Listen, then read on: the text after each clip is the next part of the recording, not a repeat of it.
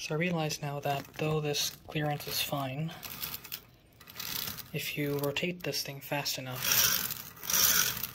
the centrifugal force will pull these rows out far enough to start hitting this guy.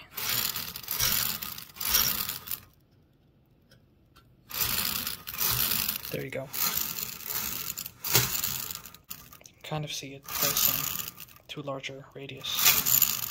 They're probably not supposed to do this anyways. So I had noticed that this row here had somehow gotten warped, and I should be able to unbend it.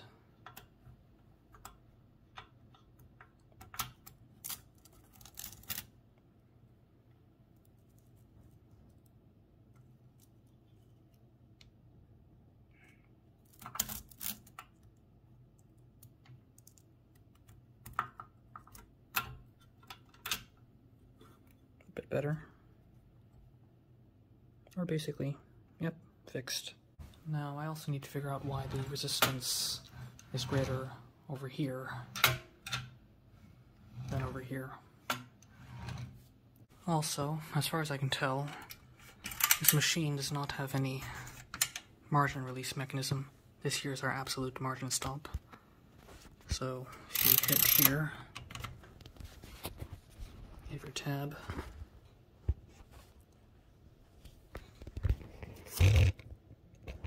Should be contacting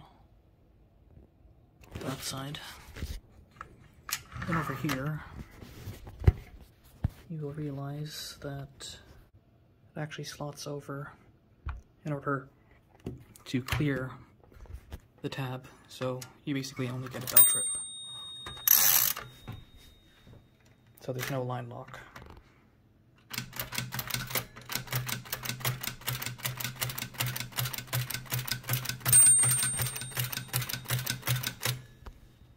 Seemingly endless dirt on this Platen. One last thing to note is the carriage lock mechanism here. So basically you just lift that up, and that would both raise a pin for the carriage and also lock the drum in place. So yeah, there's a corresponding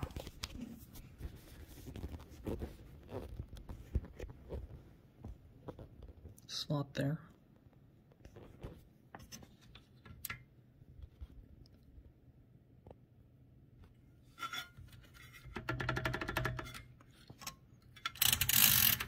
And likewise, if I can find the correctly centered, there you go. Yep.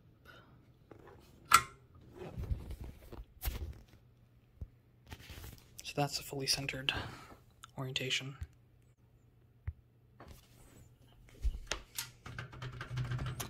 Though I would technically consider that pin weak, at least in the shipping context. And yep, that's all good. Okay, at last this machine is effectively finished. I have my margin set. It feeds pretty well.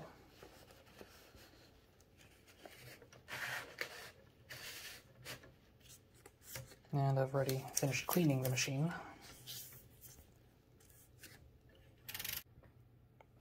So, yep, basically the whole idea behind this machine is that it is a massive index typewriter. So an index typewriter can be characterized by, number one, sometimes, well at least eventually they start including backspaces. Then you have a spacebar mechanism. Then you have an impression key. And that's here is my only other example of a index typewriter, the Mignon, which I mentioned earlier in this video. So backspace, spacebar, impression, and instead of using a knob and rotating a massive drum, use well, this kind of knob, and you point directly. No, okay, yeah, this is just a custom fractor key legend I made to match this typeface I have. This guy cost money. And then it will index itself using similar pins, as you can see. And it also has a rotational index here. So again, you can check the video card up here for a much more in-depth video on the Mignon. I'm saying Mignon because I believe that should be the German way as opposed to French way of saying it. Not Mignon, Mignon, I believe. So, same principle. Now, we have this guy smeared across a whole drum, and we can select. So, I have no clue what this character is, but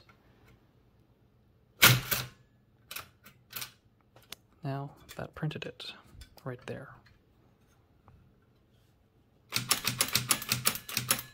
Let's start here. Oops.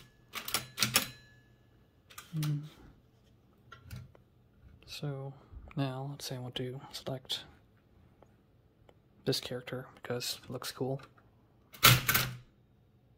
And it is printed right there.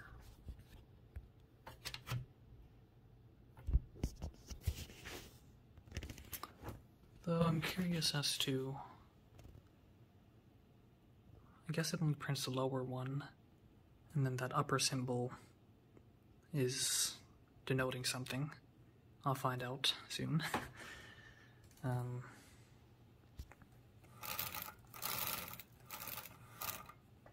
Another interesting thing is, okay, wait, so let's see if these, so these here were intentionally left blank.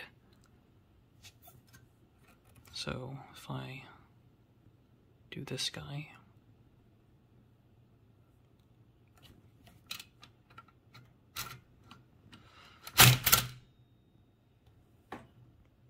yep, it is correct. So that was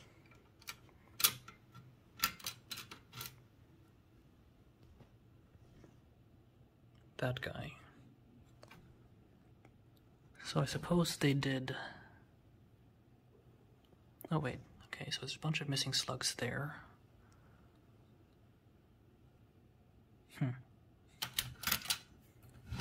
Well, that is true. Currently there's nothing here, unfortunately.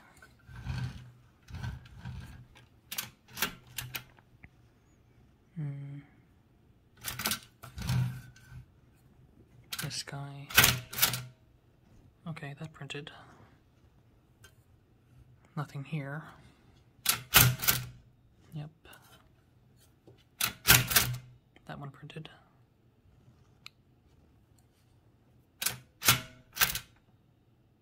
Oh, and I guess you do have to make sure that you press it hard enough for the escapement to actuate. Now, I still don't know what's up with this resistance, but right now I'm going to assume that maybe it is kind of intentional, as it basically forces kind of tactile drop that encourages you to press with equal hardness.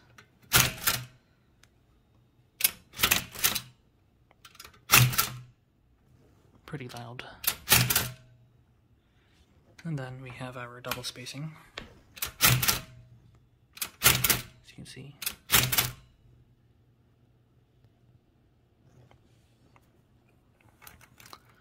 Now, for this row, interestingly, there's no legend for this guy. I don't know if it fell off,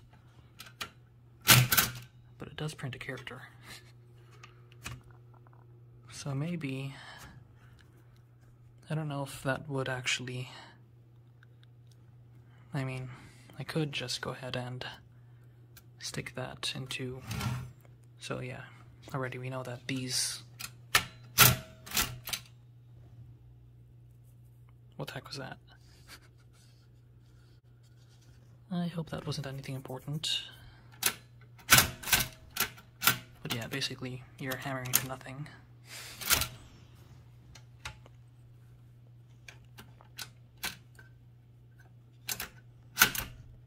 So maybe I would be able to transfer some slugs from there to there, as well as to here.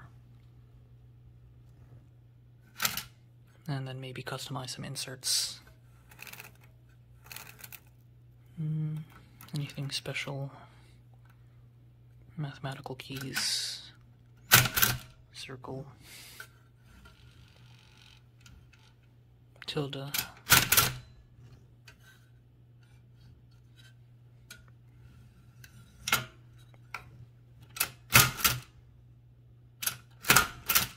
Oh, okay. So there are still some missing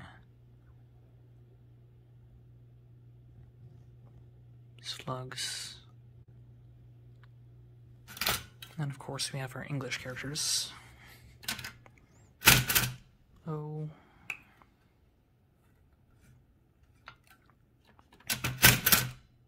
Oh dear, right.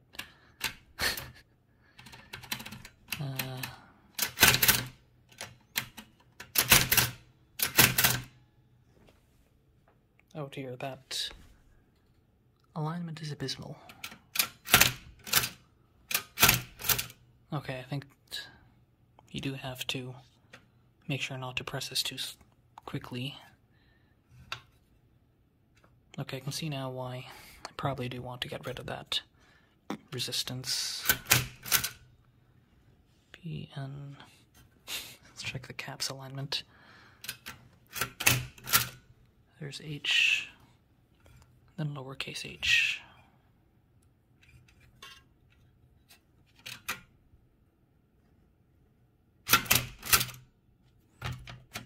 I'd say it's pretty good.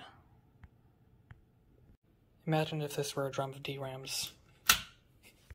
You can actually see the rows dropping into the, or to contact the outer ring, one by one. And the opposite onto this end.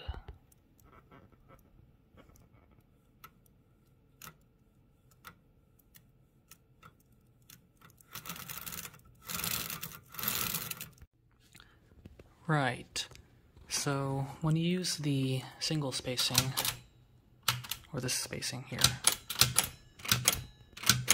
the characters end up too close together.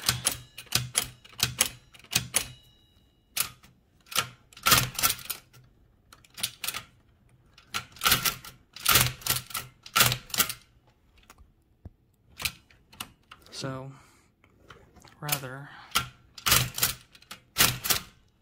you want that kind of spacing, while this guy is only supposed to be used with the English characters. So I was wondering what this slot was for, then I realized obviously it's just to allow you to actually be able to remove this side panel. Okay, so I went ahead and removed these side panels from this drum assembly, or I guess you could call it drum carriage. So here you can see the line centering or row alignment mechanism more clearly, as well as how that bell crank, or well, that bail interacts with this link, which finally lifts the character, like so. Now, one thing that I realized was that this guy here was loose, or it was technically sticking out like that, such that this can move in, but, and looking at the other side, unfortunately,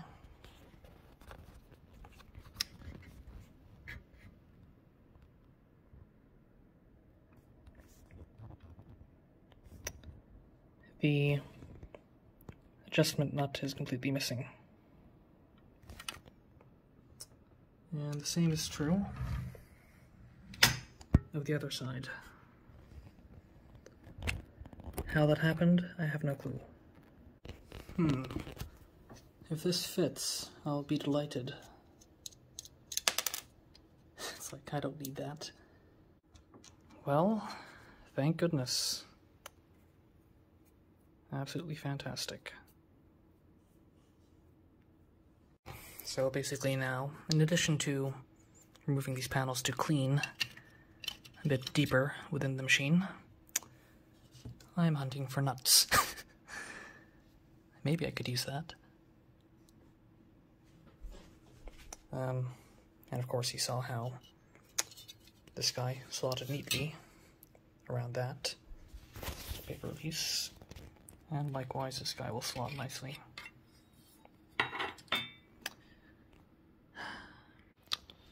Okay, so yeah, basically I had to remove those 2 screws to basically lower this bar out.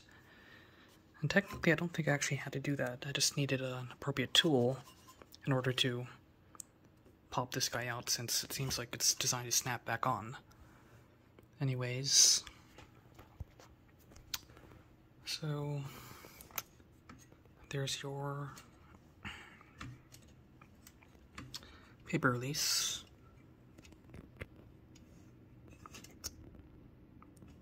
Simple design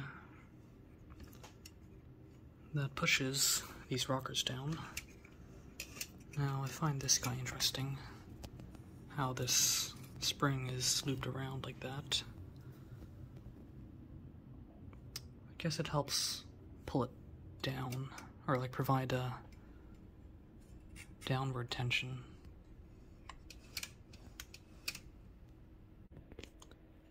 Yeah, so very simple bail design for the carriage release. You can't really see much more of the escapement from this perspective.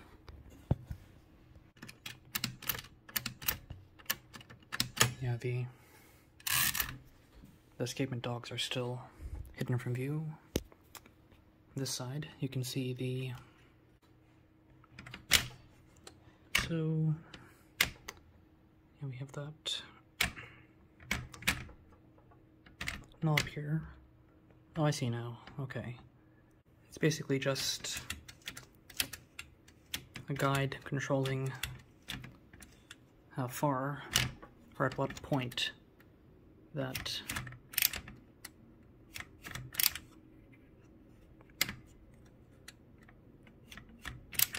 pawl descends into that ratchet. And okay, yeah, so 2 settings here for the detent, that guy, and then gets pulled out of the way, well, pushed by cam. So the nuts I'm considering are these ones on either side, and as far as I can tell, their only purpose is to help secure that depthing stop for the carriage release.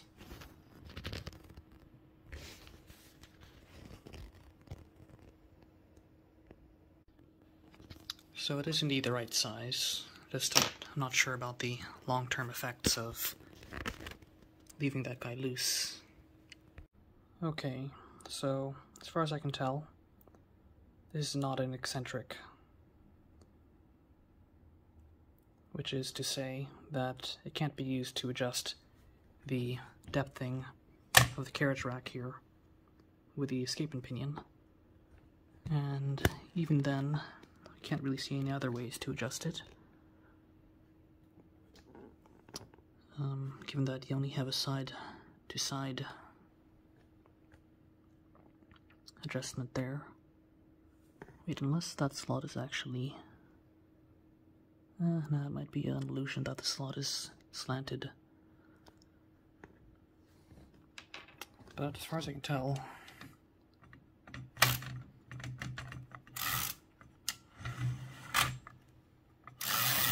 the machine operates fine without it.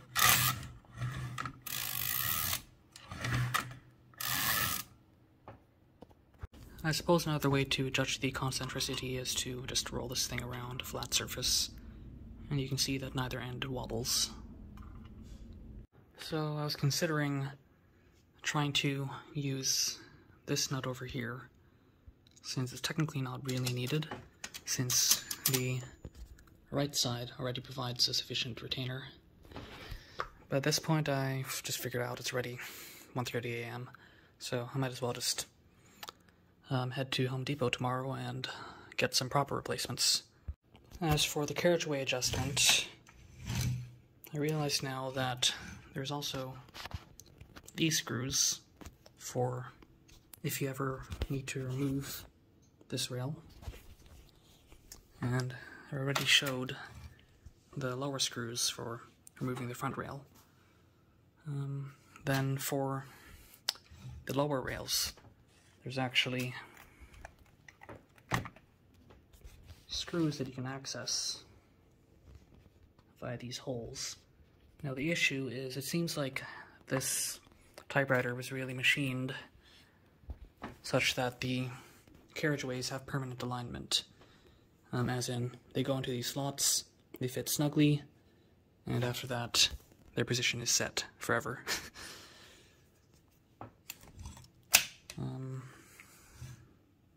Given that, currently what I consider to be the suspect for that resistance at this point would be the middle implementation of, or instance of, these retainers here.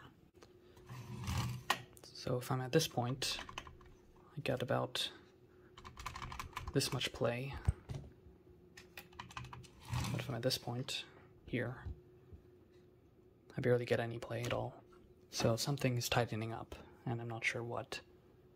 And theoretically, it shouldn't be possible for it to be a problem with these carriageways, since their alignment should be permanent. Satisfying.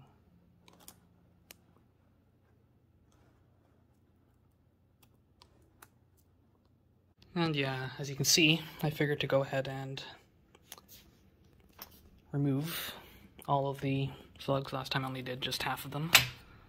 So now you can see that. I'm going to finish the cleaning job here.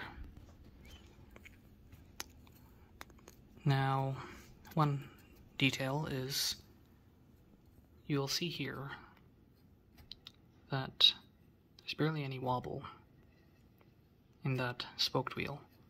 While here, you do see a decent bit more wobble. So I'm wondering if that wobble might have anything to do with why it's a case that only specific parts of the, or only a certain range of rows has a high resistance when trying to make an impression, while the rest are, for the most part, reasonably smooth, other than, of course, the actual inertia of the mechanism. So maybe if I try pressing to fix that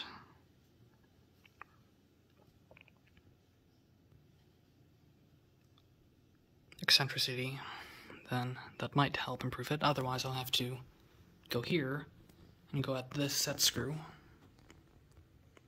in order to adjust the phase, or basically the alignment of these slots with what I'm calling the lift guide.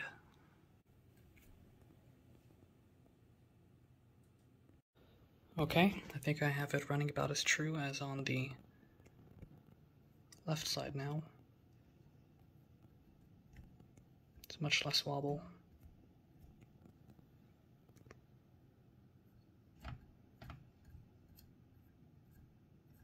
Though there's some nice bearings. Looking closer, you should be able to see the anti-creep mechanism. So that edge over there that is part of what's called a cage that holds the ball bearings, or at least whatever implementation this machine uses, likely ball bearings, and keeps them centered such that the load distribution is always optimal, or at least close to such, and balanced. Otherwise, yeah, just bad things will happen.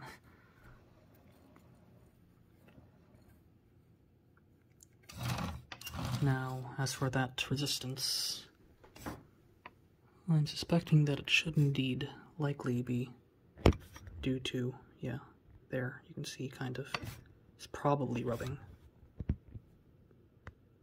So I'm going to need to remove this alignment bar, partly so I can clean it, and then try to lift this retainer up a bit.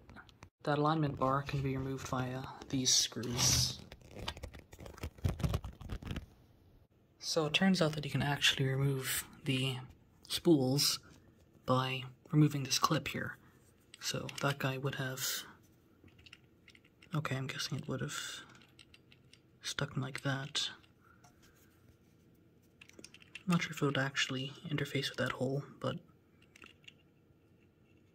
probably would have. But yeah, it would stick into there. That would couple it to the spring here.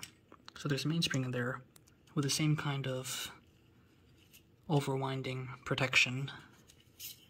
You can hear it sliding, as you find in the actual mainspring. So that basically allows a nice, relatively constant tension to be kept on the carbon ribbon, regardless of how wound it is. Or, like, I guess obviously I was wondering how it would be possible for this to rotate and provide tension for so much ribbon, but of course it's just because it slides when it needs to. And then yeah, on the other side, you would go ahead and, I guess you can, maybe there are better tools. Technically what I did was I was trying to hold it like this and then unscrew, and then that ended up causing this clip to pop out. Anyways, the reason I'm doing this is because I want to eventually regain access to all this ribbon, which I didn't use because I was operating this mechanism so many times without actually printing anything. So here we have all the slugs facing up. You can see how a few of these rows have missing slugs. Of course, this one kind of expected to be missing since those are optional. And there are also cases where there's a slug present, but it doesn't match the legend, or the legend is missing. So for example, over here, we have some blank spots. Then you count 1, 2, 3, 4, 5, 4. You can just match the number 36 to 36. And you'll see that there are in fact corresponding characters. So in that regard, maybe they were taped on at some point and they just fell off. Likewise, it seems like, I think, yeah, here for example, there's a character, so 16, 16. Yeah, that's a case where there's actually no slug, and it's still a legend, so I don't know if we were ever supposed to have that character. Or technically, there was a place, yeah, it should be here. Okay, so it's located there instead. But for some reason there's still this. Or maybe they moved the slug to this row because they found it more convenient that way. And also, if you actually look at these, some of these look quite clean, while others are fairly blackened from carbon residue. That probably gives you an idea of which ones are more common than the other. Then here are your hiragana and katakana, as well as your English slugs. Okay, we can now go ahead and go at these nuts with a 3/64 inch wrench.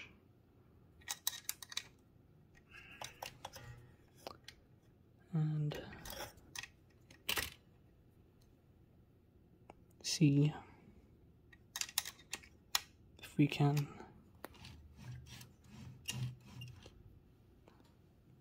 lift these a bit higher. Nothing yet to get the other one, which will be a bit harder to reach, though you can go easily push this bail out of the way. So a 5mm wrench ended up fitting better. Well, I didn't have to touch these guys, but long last, lovely. So I guess I'll go ahead and maybe loosen the rest, make sure that they're resting just lightly while it's still able to slide this smoothly, then I'll tighten them. So all the other bolts were able to be accepted by this 5.5mm wrench reasonably well. For some reason these two, maybe they were just too worn, or they were machined a bit differently, such that, well, I guess it was already high enough, but yeah, I'm gonna have some trouble loosening this without actually having the space to fit in a slot head. I suppose the slant here basically helps make the design self-aligning. So basically, initially it will be able to shake around, but then it will automatically position itself as you tighten. Now, when reinserting the right bolt and eccentric here, do note that, at least in my machine, there was actually a washer here to fill that gap, and there is no such gap on the other side, so there was no washer needed. Okay, so you can also now, this position, better see the operation of that alignment tab. So let's say that's a bit off, then it will lock into place.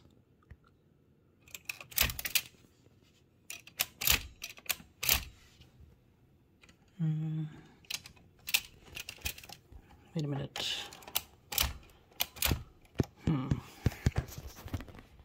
You actually do kind of get a different view here.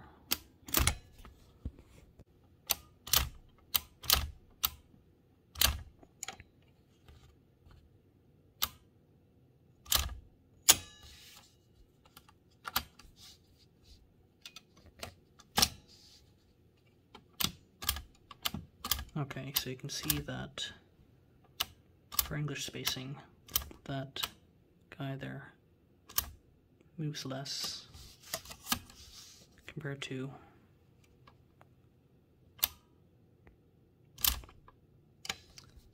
in this little kanji spacing. Then you can see that lever there for the ribbon vibrator, class 2.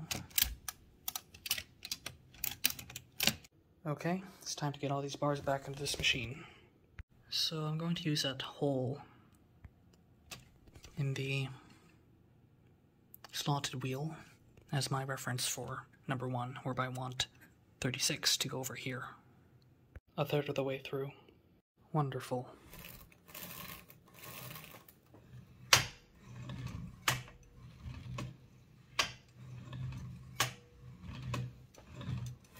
So now you can nicely and smoothly select whatever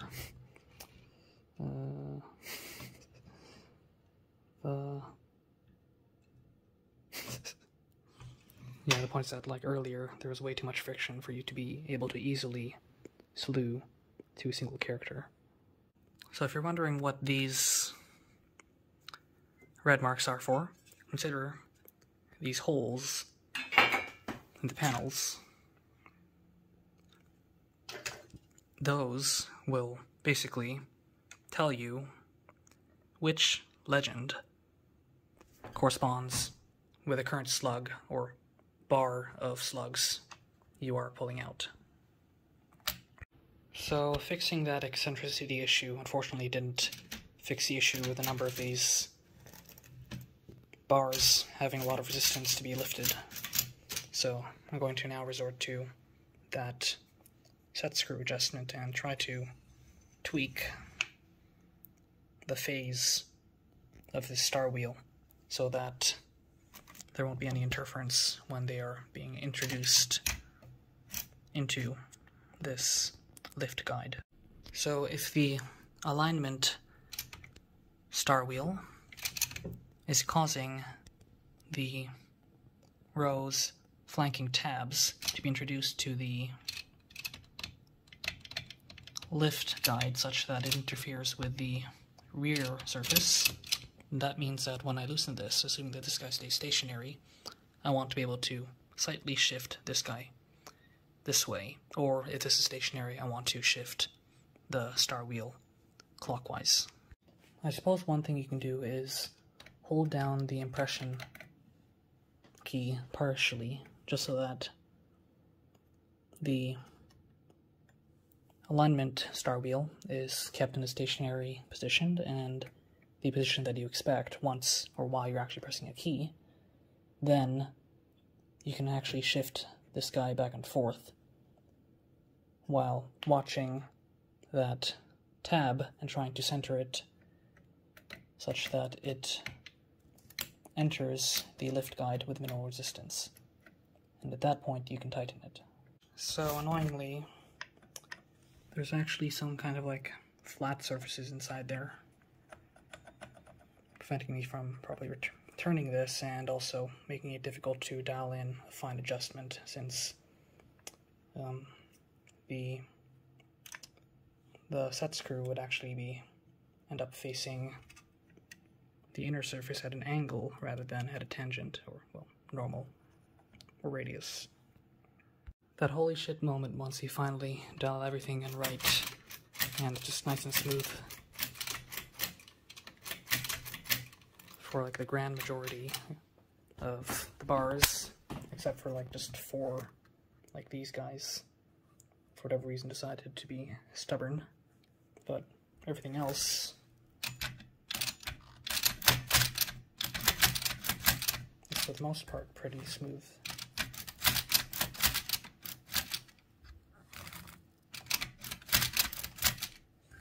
So, like, the tolerances are crazy.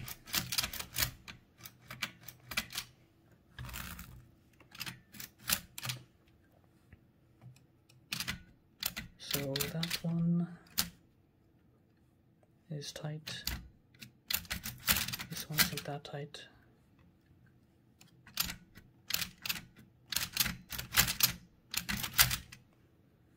Or I guess maybe this marks the peak of where the issues are. So maybe, hopefully, one more tiny adjustment will finally fix it. Or make it worse.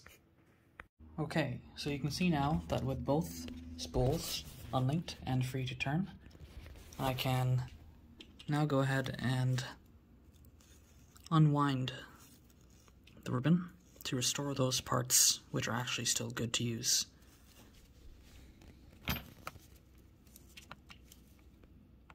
Okay, so up to the point of my receipt of this machine, it does seem like the ribbon had indeed seen some fairly legitimate use. And I guess, yeah, of course, the most wear that occurred was back when the machine had finally come into disuse and this ribbon got unlinked from the ribbon vibrator.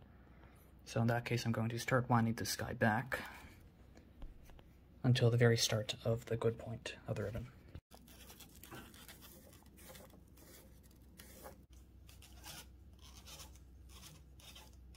And again, for putting the spools back on, you have to first seat them into those 2 tabs into 2 of the 3 slots. Then for the last slot, you would have to stick this clip in. That the end of that clip will fit into a hole, and you can just press it in, maybe with the help of a tool.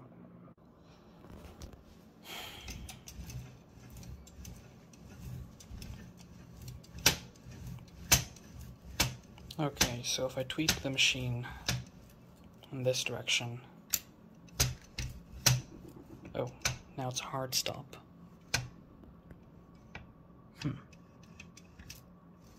Wonder what that could be. But I'm hoping that it doesn't have anything to do with the adjustments that I made to those middle retainers. Right, you can actually get a better view, another good view of the escapement here. At least particularly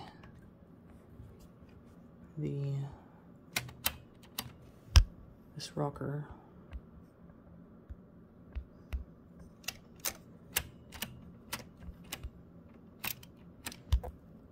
So there's a tab, as well as a part that lifts up.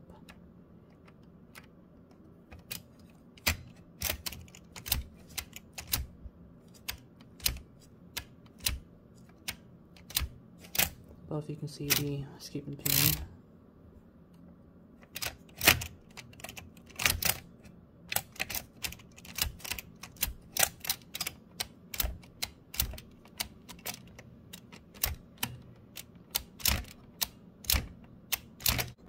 And finally over there,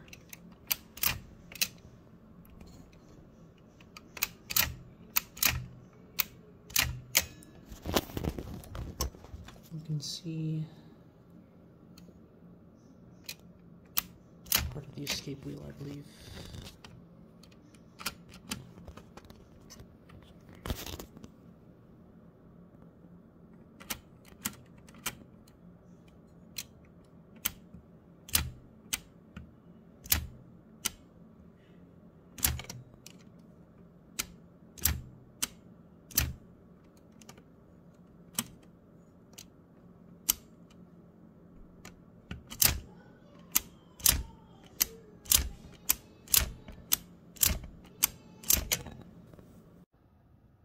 So I went ahead and removed those bars again, and finally was able to locate the cause of that knocking sound.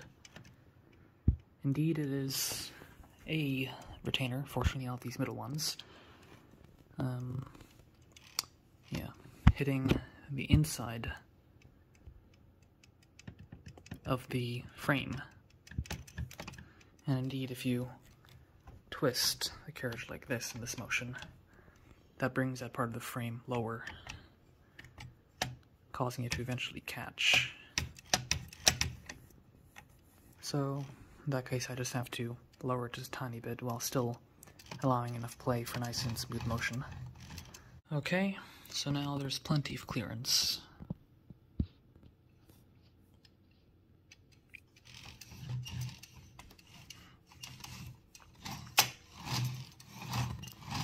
No more knocking. Now, while the bearings do have a cage, so again, you can see the front, the left edge over there, then the right edge,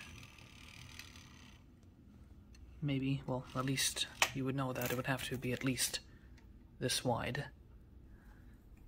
Well, at most this wide. But yeah, since, yeah, it really seems impossible for there to be any threads in the ways. I've also looked under. I don't see any threading. So, probably is purely relying on the collision of those bearing cages with these screws to correct any what's called cage creep, where the bearing basically slides within the ways. I might be able to induce some creep if I push it. Let me see.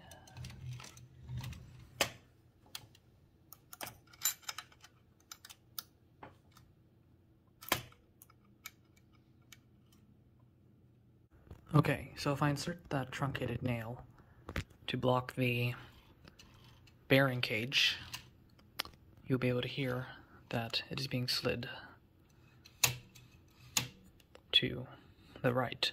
So now when I get here, there's now some resistance due to the misalignment, or due to it trying to be, yeah, in this case I'm guessing it's colliding with this screw here now, since it's too far to the right. And in this case, fortunately, it's quite easy to undo that just by removing this and pulling it all the way to the left, where it seems to be easier to slide it back. So now it's smooth again. Also here, you can see that compared to the previous or earlier Toshiba models, they would have used paper inserts, I believe, under a plastic or cellulose cover. This machine basically prints the legends onto what I believe to be a kind of foil-like material, which is then laminated onto the actual substrate here. And of course you can see that there are a bunch of dents from whatever things might have impacted the drum and its bars, for whatever the reason. And assuming that material and the fact that it's not paper, I should be able to safely clean up these marks and have this machine looking a bit cleaner. So I went at this tape mark with some Goo Gone, and yeah, even with a lot of abrasive force from some cotton swabs, that's about as good as it gets, unfortunately. And likewise, it seems like that same substance, or similar substance, that made its way here, as well as in a bunch of different areas. I don't think it's rust, per se. I was able to rub it out in different areas, but yeah, like this stuff inside the machine is much harder to deal with, or is bound a lot more strongly.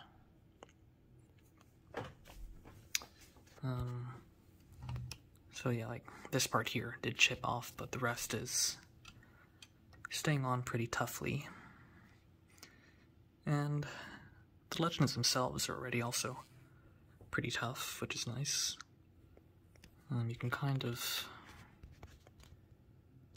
at least in person, you can see a bit of the 3D contour of whatever printing method they used.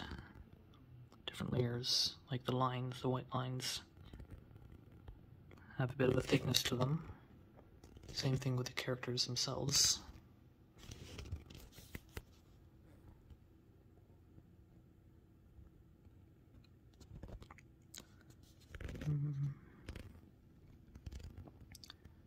Not as easy to see in this lighting.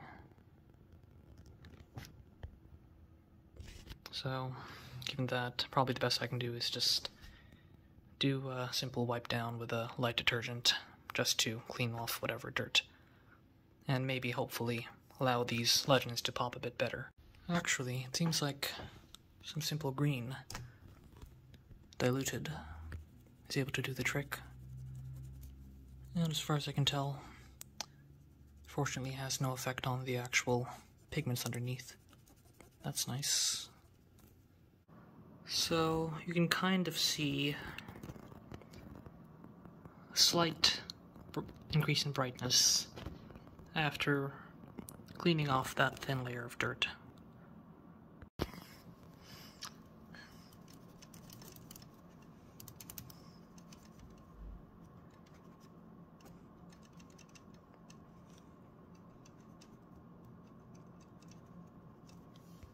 Okay, all done. Much cleaner now. Lovely.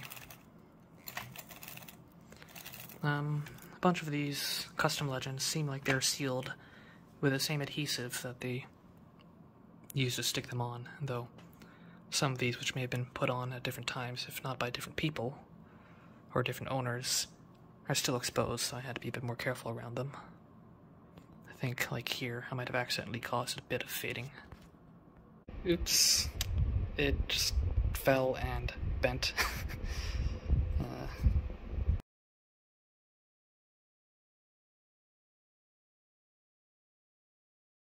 Now, for the situation where we're hitting the slug a bit to the left, and it will even still end up a little too far to the left when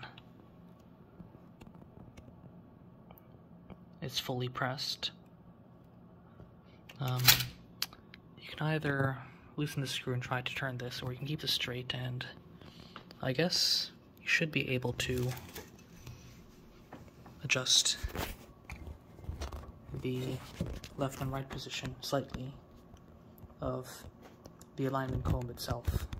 Okay, so first I loosen the screw and turn this a bit clockwise, and for those keen of eye, you would notice that, yeah, unfortunately, that line there, or those lines are no longer perfectly parallel, but I mean, I can't really do any adjustments at this end or attempt to bend this entire cast piece. And yeah, this is hardened metal, so can't really change anything there. And then, after loosening the index, or the alignment comb, with it stationary, I moved the machine as far to the left as possible, then tightened. So now it's protruding a bit, like so. And now we have reasonably centered strikes, as you can see.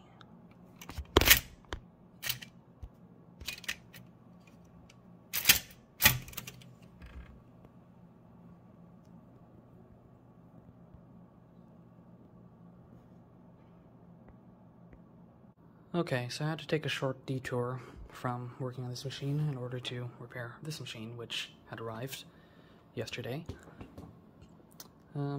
So otherwise, today, I was finally able to go to Home Depot and obtain appropriate replacement nuts.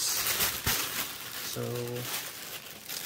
this case turns out that they are M4, or 4mm nuts.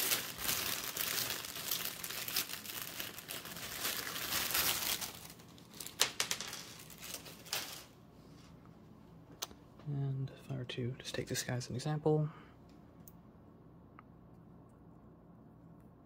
threads nicely.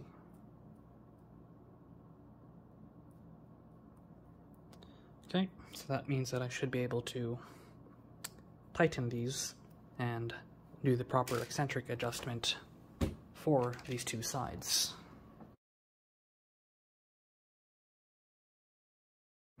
Okay, so given that, you'll now be able to see how you're able to, via that eccentric, lift and shift around that lever and this lever.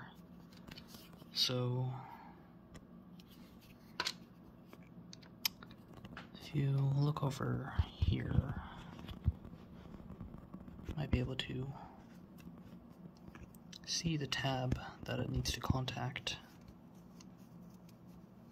Okay, so on this side it actually isn't really possible to get it to contact perfectly. So that's where it's at the highest.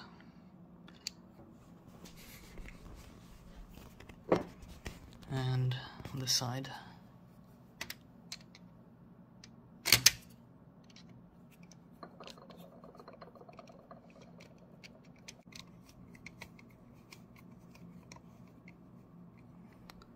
Seems like there might be a bit more play.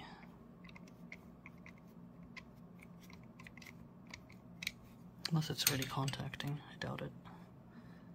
But the point is that I'm trying to first balance it so that it's just about to touch, but without causing any interference. Like if I, like here, it would, if we're resting too high, then it would prevent rotation of the drum. Okay, so even after setting those eccentrics such that the two lifting arms are balanced and contact the side tabs of the respective bar simultaneously, basically didn't really get much of an improvement compared to before that adjustment, other than that now, of course, with those nuts replaced and secured, the results should remain consistent throughout the rest of this machine's life. So yeah, pretty much like when this, and this, as well as a few, like number 11, I think also 17, will still have a bit of resistance, like if you're doing a slow press, compared to a really nice and smooth one like 19 and a bunch of others.